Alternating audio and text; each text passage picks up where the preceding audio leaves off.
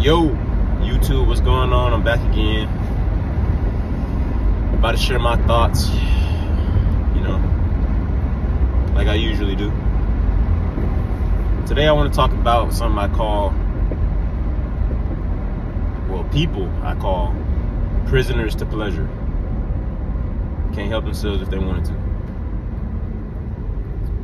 That just basically ties in today, modern day, how everything is so convenient and easy to do, and it's easy to take the path of less resistance, and just shit like that, man. It's really upsetting to me. Only reason because it's still created a society and culture, at least within the US, of people who take always doing things so easy, taking the easy route to do everything. And it's very upsetting. And I see it within my social circle. Even people I'm not necessarily friends with, I see it in their lives, and it's just affecting a lot of people altogether. And it's just, I'll explain what I mean. So basically, instead of people getting up and going out and getting groceries and cooking, motherfuckers rather DoorDash some food and sit on their fat ass at home and watch TV. And don't get me wrong, there's nothing wrong with enjoying TV every now and then, but you really have to look at it within the scope of what you're doing. So lazy, and you enjoy pleasure so much, you won't get up and go to the kitchen and fix you something to eat. You gonna sit on your ass and order some food to the house? Come on, bro. Come on, bro. I got friends, associates, complaining about how life sucks and shit like that. Every time I talk to these dudes, they in the house playing the game. Nigga, life, of course life sucks. You don't experience it. You don't know what it's like. You on a virtual game 24/7, not leaving the crib. Of course your life sucks. You laying in bed on Instagram scrolling, of course your life sucks. Your life sucks because that is your portion. Because you won't get off your ass and do anything else. And I don't subscribe to that mindset, Don't get me wrong, life is hard, Especially in modern day times as a young man, life is very hard. Nobody gives a damn about you. Everything's expensive. And you gotta fight tooth and nail to get any type of respect or admiration. Life is hard, but that don't mean sit on your ass and just be a damn zombie. And this is the shit I'm talking about, a prisoner to pleasure. The dudes rather sit on their ass, scroll Instagram, get on Pornhub. You out here watching other people have sex when you could get off your ass, hit that gym, and get right. And then you could be having sex instead of watching two random strangers do that. And the part that upsets me the most is when you call out this behavior and you don't subscribe to it, you don't do none of that foolishness, they want to call you weird. I'm weird because I don't watch porn. I don't masturbate. I'm not trying to brag or anything like that, but I mean, that's like bro, I'm the weird one because I don't do that? No, nigga, you're weird. You're weird, bro. Watching two people sleep together and you touching yourself to that, nigga, you're the weird one. But I'm like, it's just like people so damn addicted to pleasure, and not just pleasure, but simple pleasure.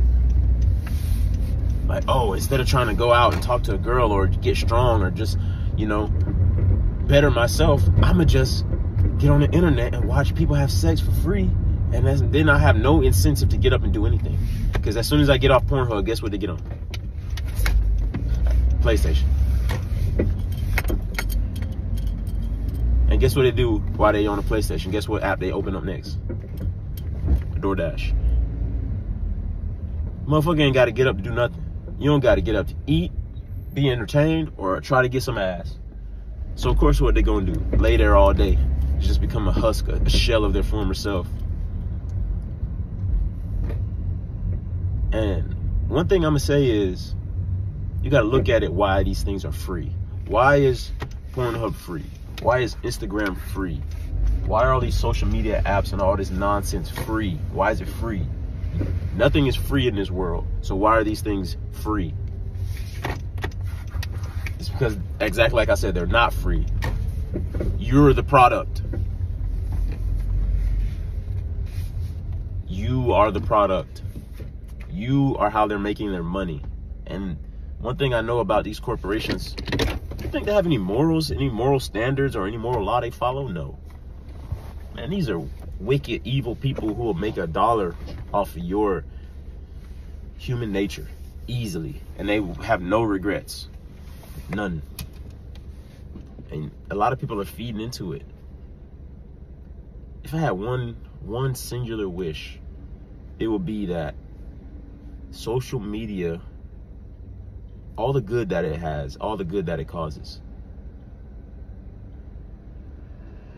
it's still outweighed by the negative effects on society. And if I had one wish, it would be that social media disappeared for 3 years. Let people recalibrate, get their mind right.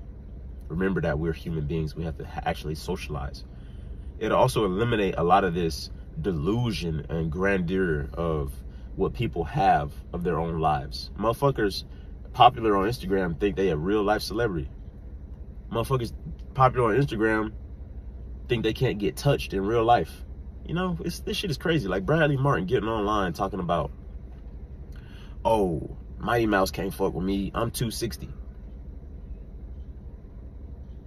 What? Man, he'll damn near beat you to death. But since you got a following on Instagram and social media, you think you could hang with him. And that's that dumbass shit I be talking about. This nigga's an idiot. But since he got a large following on social media, he think he can hang with one of the best UFC fighters to ever fight. We got to get right, man. We got to get right. Motherfuckers so addicted to this pleasure and this fake shit that it's changing who they are. I ain't gonna say no names, but I got a dude I went to high school with, stellar athlete, and he was a student. He was a very smart guy. You know, he was on top of his stuff, on point. Man, Instagram recommended me his page a while back. I just made a new Instagram and I'm already off of it. Already, the shit is ass. It's too superficial. But they recommended his page before I got off of it. Nigga want to be a street nigga now. Got gold teeth. You know, he got guns in his photos. Bro, we know you don't come from that. That's not you. We see right through you, nigga. Like, you think you fooling somebody? And I'm saying he putting on in hopes of flexing for, you already know what he putting on for the females. And this fake shit and this pleasure shit gotta stop, bro. Boy, I can't wait till this. I really hope the internet, not the internet, but social media just have an outage, like a power outage. Like Instagram headquarters just have a power outage. Snapchat, Facebook, all of them shits, man. Twitter, especially Twitter. Man, it would be amazing if these shits had like an outage and people had to look up from the phone like, oh, I'm in real life now. Oh. That would be lovely. If people had to look up from their phone, get off their fat ass, and go out into this real world and see what the fuck going on. But that would be amazing. That would be awesome. People would snap back to reality real quick. You know what I'm saying? And it would be the greatest thing, because now everyone who's been fucking off and doing stupid shit and wasting time and not being productive and not being on point with shit and just living their life for this fake grandeur, they will now be held accountable for all of the time they've wasted.